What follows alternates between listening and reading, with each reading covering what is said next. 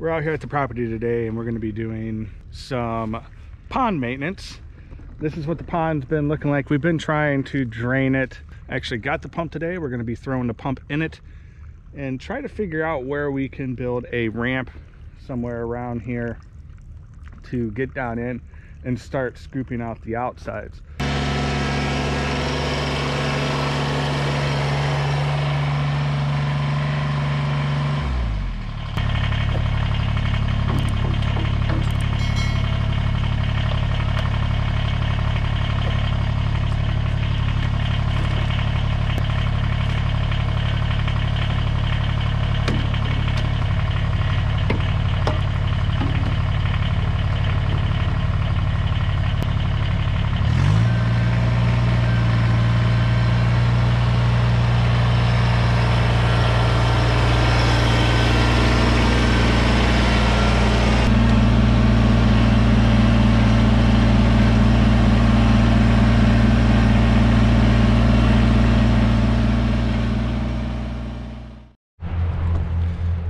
So we have the pond here that we're going to drain. We're going to get the pump ready. We have a 2-inch semi-trash pump. This is I believe it's a 212 Predator. This is from Harbor Freight. Nothing too crazy. The hardware and accessories from Harbor Freight and the 2-inch rubber hose. So that's what we're going to be using, and then we're going to be pumping it from the pond over into the creek. Fingers crossed I didn't winterize this. Completely forgot about it. So I think I'm just going to see if it'll fire up real fast. You're not really supposed to run them without gas.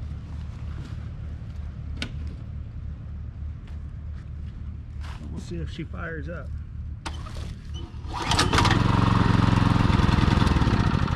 Well, that fired up a lot faster than I thought it was going to. Before we begin, I just wanted to share something. I usually take some grease, just a little bit of grease, and put it on this. This aluminum to aluminum and aluminum to brass really becomes a pain in the butt. And I found that this kind of helps out.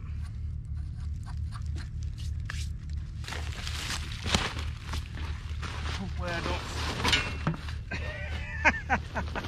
Oh, this is gonna be fun. There's so much muck.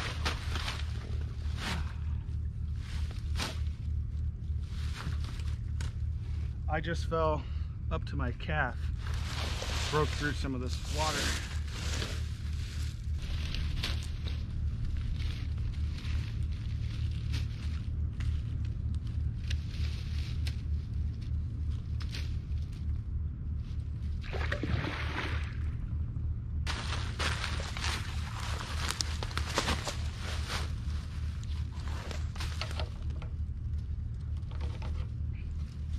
All right, so we got the pump running and it's pumping out nice. I don't know how long it's gonna take. Tell you what, person that guesses within the closest to the depth of the pond, I got a prize for you guys. I got something, I'll send it to you free contest. So the person that guesses the depth of the pond correctly, or the closest in the comments right now, we'll send you something cool. We'll give you a gift. How about that? We need to try to figure out where we're going to drive down into the pond and start scooping some of this stuff up.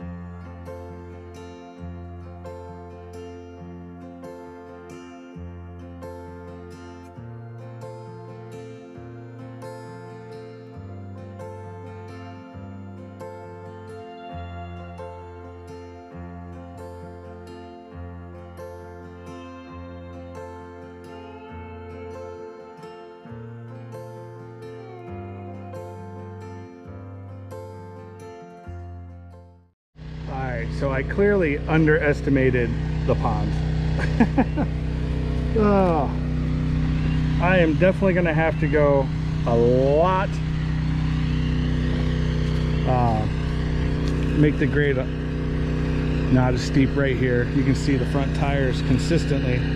As soon as it hits this back hump here, it's done. I can actually go out pretty far and grab, but it seems to be hard enough that I can get down into that. Honestly, the water level obviously has to go down a lot more, but we are going to there's a stump here. This is the reason why I made it so like this it is, and there's a huge stump there, so might have to pull this stump out here and just make this pad at least go back to here, to where the bucket's, and get a nice little grade going. Until that happens, I'll give you guys an update as this goes. We'll put it on time lapse, and then I'll hop around and do a couple other things on the property so you guys can watch the pond drain.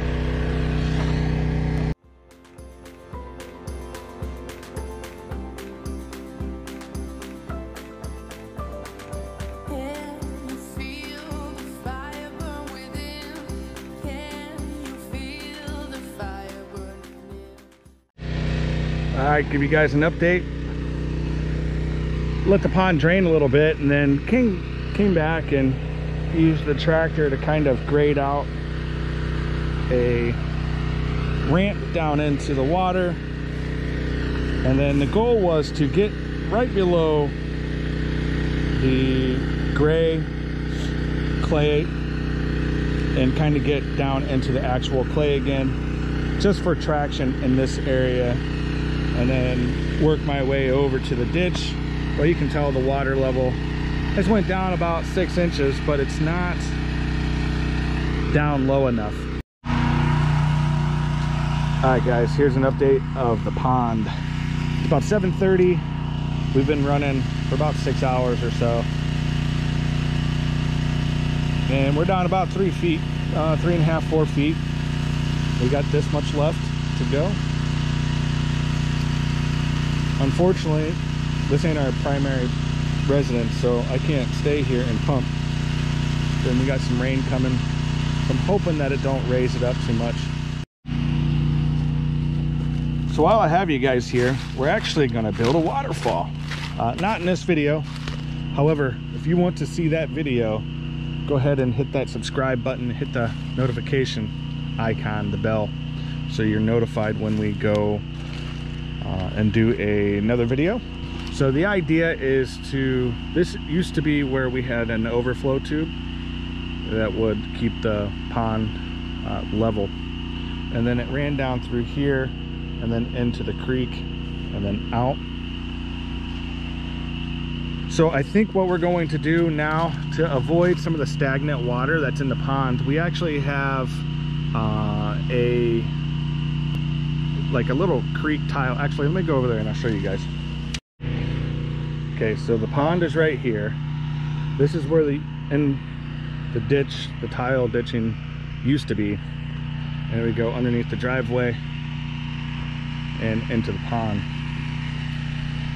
This does not flow very good. This really just catches groundwater. Maybe 100 feet away from that ditch, there is a tile. Now, this is a seasonal tile, but it runs 90% of the time. That frog.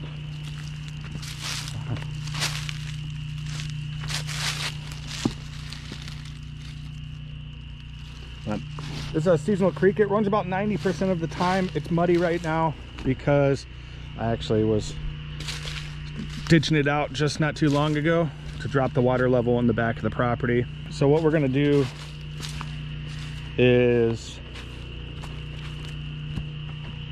redirect this. Probably, come on, we're here walking away.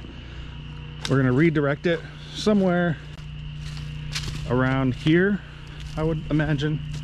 The pond's over there where the Kubota's at. We got a whole bunch of big stone everywhere on this, you know, stuff like this. We have a big one right here. We have a couple right here. There's one right here.